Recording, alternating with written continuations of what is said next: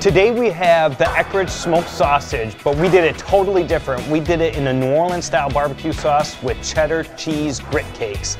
So this comes from inspiration. When I did my internship at Heaven on 7 here in Chicago, my favorite thing on the menu was the shrimp and grits.